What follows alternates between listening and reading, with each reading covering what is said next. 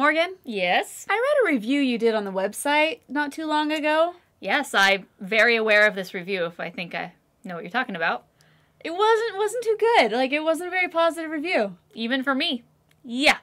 That bad. I really want to hear more. I asked for it. Here we go.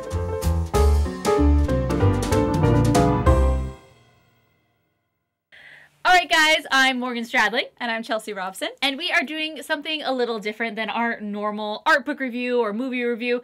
I was not going to do a video review of this particular film. However, I did do a written review because I did go see a press screening of it ahead of time. No guests were allowed, which is, again, a signal that this probably isn't the best film. And then there was a very, very, very strict embargo on when we could even talk about it. Again, it's like they just didn't want any word to get out about this film. It's almost as if Lionsgate just said, just release it and like, let's just try to get some money back for it and just pretend it didn't exist. I don't know. But in case you don't know what we're talking about Norm of the North. Yeah, some people in the comments of my review, which I'll link down below, they were saying, you gotta do a video review. I can't wait to hear your comments and your thoughts. I'm like, you just read them. What more do you want? Why are you torturing me? And, like, I feel bad because, and Chelsea has not seen the movie. I have not seen the movie. So, she barred me from seeing this movie. Apparently, I'm not. Even an animation addict should not see this movie, and I feel really bad saying that, but again, you guys asked for it, so I'm just gonna be honest because I'm honest. Yes. So I basically transparent. I'm blunt. No, transparent. Yes. And so I'm just gonna be talking to Chelsea about the movie and kind of reviewing it for you guys, but also kind of getting her reactions to different things in the film. Okay. So Norm of the North tells the story of a polar bear who lives in the Arctic. And within the very first few minutes, we are introduced to the fact that he has this magical ability to talk to humans, which is like so pathetic that they even had to like write it that way. Because it's like, okay, eventually he's going to go to New York City and interact with humans, and we need him to be able to talk. So let's just straight out tell you that he can talk to humans. Because it's not like in any other animated film where animals can talk to humans. Like, people just accept it, right? But the fact that they had to tell us... So like, he's the only one that can talk to humans? Yes, he has a special... Well, there's another one. His grandfather also could have... And was shunned, you know, in a way, because he had this ability to talk to humans. And I just thought it was a very pathetic plot device that they, like, said, all right, I have this magical ability to talk to humans. Like, I could just think, like, cue 5 minutes from now, enter human, stage left, right? Like... And that kind of happened. So, anyways, he lives in the Arctic, and it's being bombarded by tourists. It's the new hot destination, and all of his other Arctic friends basically say, yeah, and I'm going to be spoiling the movie for you guys, just right now, I'll be honest. So basically, all these other Arctic critters are like, well, if you can't beat them, join them. And so they start putting on, like, shows for the tourists and dance parties, and this is where we're introduced to Norm's other special ability, which is dancing, particularly twerking. What?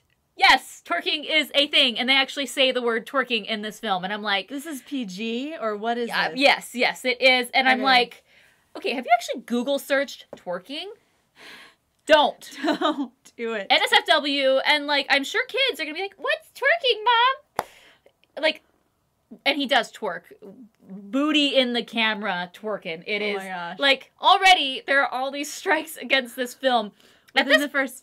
How many minutes? Probably 10, 15. Like, at this point in the film, I'm sitting in the theater and going, what time? Oh, crap, it's only been 15 minutes. No. I was really hoping in my head that, like, maybe 45 minutes had passed and we're halfway done. No. There's also, it's just so bad. There's just, like, there's these two, like, guys. Can't even talk about it. So then the main plot is where there's this, you know, land developer who's basically going to make mini mansions in the Arctic for rich, the 1%ers, as they say. And I'm like, really? The 1%ers? Like, they're trying to be funny, and I'm like, no. Why are we going political? I don't know. Because like, why not, I guess. There's this, like, the 90s style political... This is totally 90s in the conservationalist message that it has to hit, right? This movie is totally 90s in the conservationist message and how over the top it is. I'm like, whoa, is Captain Planet gonna appear?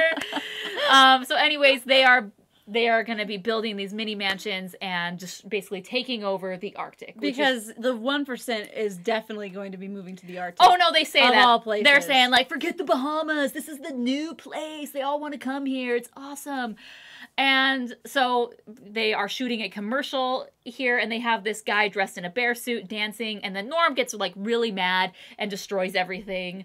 And then the lady is like, oh no, we lost our art director. And it's like this whole time, it's just so bad because they're trying to be funny. And so they have this like art director who's your typical artiste who's like, my vision. And I hate that I am making commercials when I could be, you know, making my art, but it's good enough. I'll be using this for my art. And like the drama art director, artsy guy is there. And so he quits. I quit. I can't believe there's all these animals here. And they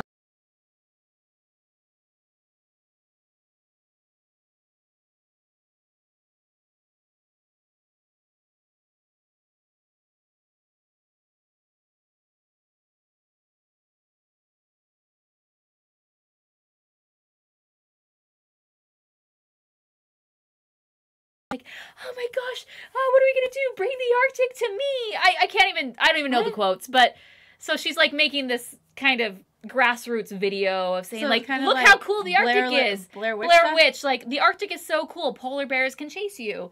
And so then she goes home and shows her boss this, which is like, he is your typical hippie, basically tycoon. You know, business tycoon, big money, you know, CEO, whatnot, and just like, I don't care, let's just make more money, more homes. Green is his last name, which is like green for dollar signs. And she shows him this, and he's like, oh, that's awesome, let's do it. Let's do more over there. So long story short, they take one of the homes and like fly it home and put it on like a barge, and Norb sneaks in with 3 of these things called lemmings, which is a very, very, very blatant attempt to knock off. Oh, you're already yawning. Yes. Yeah, get ready, guys. I'm like, I already don't want to. God, I don't want to see this. I'll just stop right now. Forget my review. We're done. We're done.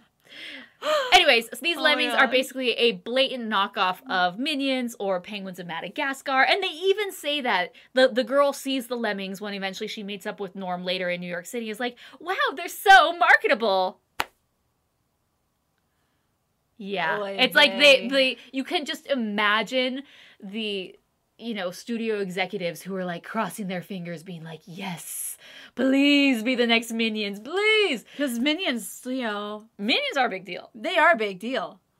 These are not Lemmings a big deal. are not those. They're like indestructible, so you like smush them and they become a pancake, and then they sit there for a few seconds and they go, boo, and they pop back up. And they love fart jokes and pee jokes up the wazoo. So there's Minions. But yes, they're not Minions. Like they go to this like, you know, glitzy business office in New York City, and there's a aquarium, and they just start peeing in the aquarium, and Norm's like, way to go, guys! Greenlit this. That's my thing. This whole time while I'm watching this movie, I'm like so embarrassed because I'm like, okay, how did this get greenlit? Like, I know there's studio checkpoints, like, during the initial, like, the pitch process, and then story process, and then we're, like, finalizing the script, and then we're going into production. I'm like, how many checkpoints did this pass, and people still thought, like, yes, this is a great idea.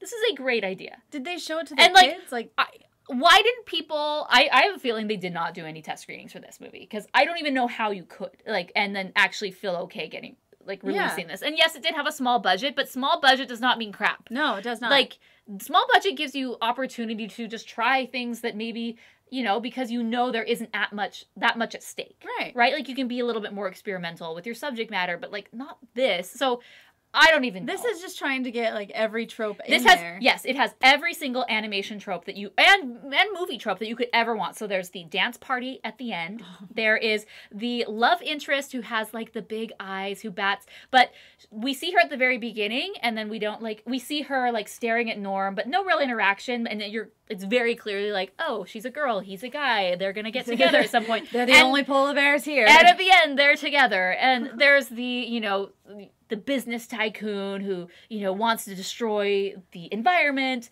There's the overly 90s, you know, conservation message. What else is there? I get angry about things like this because you look at so many great filmmakers who can't get any type of a budget, and this was put out in theaters. So Lionsgate said, yes, this is something that's worth putting in theaters. As if maybe they need to make some money back on something else. Yeah, I mean, if this would have been released direct to DVD or home video, I wouldn't complain because one, I probably wouldn't see it, and two, it's like that whole market has a very much tarnished image in what goes there that I'd be like, it's just like everything else. But once you kind of hit this theatrical film status, you're like, you're better than this. See, I have a lot of hope for any movie that goes into the theaters. As you should. And so that just makes me really sad. Really, really sad. But yeah. Anyway. I was going to go into more of the plot, but like I'm just going to stop it right there. Like if you would like to see this, please do, but like I wouldn't even recommend to go see this to just see how bad it is. Because it's so bad. It's almost unfathomable how bad this film is. Like, I wouldn't even have my worst enemy go and see this movie. It's just not good. And it's embarrassing. At the end of the film, I was just like, even 10 minutes in the film, I'm like, what am I seeing? What am I watching? Well, yeah. Like, how did I spend the last hour and a half watching this? And we are all now dumber. I was flabbergasted at how, in my mind, like, how did this get made? How did this get a distributor? And the cherry on top, I guess, is the fact that this has a 0% rating on Rotten Tomatoes from critics. 0%. It wasn't 4%, and apparently that was one review, and that review was grossly misinterpreted, and someone must have said, hey, like, you do not read that review because it's clearly a dud. So, 0%, which is so bad. And so you said you kind of had high hopes going into this film. I actually hadn't seen many of these trailers at all. Okay, I saw one trailer for it, and I really didn't have high hopes because of the trailer. It was one of those just like, you look a little bit of Madagascar, but like the bad side of Madagascar, and then a little bit of, those like old Valiant, Disney video that's like, really? What is this? Yeah. So I didn't actually have high hopes for that because of the trailer. It was just the sheer fact that you put something in theaters. Yeah, I mean, and we have seen like things like Free Birds, and there's been a few duds over time, and but this, I think, beats them all, or almost is a top 3 contender for worst animated film of all time, theatric release, just because I'm like, wow. So here's why we're posting this. Because you guys asked for it. You asked for it. You were like, hey, I want you to do this.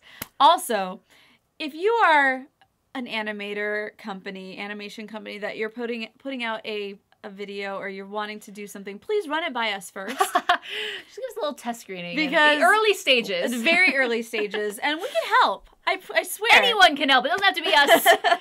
Just get it. That's what test screenings are for. Have somebody test screen this. Yeah, I mean, that's the whole thing, is I'm just kind of embarrassed for the people who were working on this, and I'm sure a lot of the director, and I know a lot of hard work went into it, and that's what makes me ultimately so sad for this, because, I had some friends who won tickets, so they wouldn't let me bring a guest, but they were like giving away tickets to go see this, and they won, and they said afterwards, I just apologized. I said, I am so sorry for that. That was honestly one of the worst movies I've ever seen. And she's like, oh, it's okay. Like, we're when you have kids and you see these kids movies, you're totally used to it. I'm like, no, this is the problem. Movies like Norm the North are what takes animation back, because someone makes that comment where they say, yeah, this is just what you expect. You expect, like, the worst movie you've ever seen. Like, you do? I don't at all. I think animation has taken a huge step over the past decade, and even, 2 or 3 decades. It's just from Little Mermaid on, or even trust me, there are lots of great 40s. Like, come on, are you kidding me? I mean, even the 40s, some of the early stuff, even that Walt Disney was doing theatrically, are masterpieces, and not just filled with tropes and just dumbing it down and just really insulting your intelligence. I mean, anyone with an IQ of freezing temperatures or below might enjoy this film, but anyone above would not enjoy this. So I'm really sad that... I can see you're real torn up about this. I am, because normally I'm very positive about my... Like, even if it is a bad film, I still find positives to see, and, like, I still find some joy in seeing the film. But this, no joy. No joy writing the review for this, because, again, I had to write the review, and I had to be honest. And, again, you guys made me do this video review with Chelsea, and no joy. This does not bring joy into my life. No joy! The whole purpose of life is to find joy and things that add to your happiness, and Norm of the North is not one of those. There you have it, folks. There you have it. Until next time, my name is Chelsea. And I'm Morgan. And you're watching the Rotoscopers YouTube. Yep. Pinocchio. Ooh. Oh, hi, diddly dee. An act designed for me. Wish upon a star. Wah, wah, wah. Thanks a lot. Someone should put him out of his misery.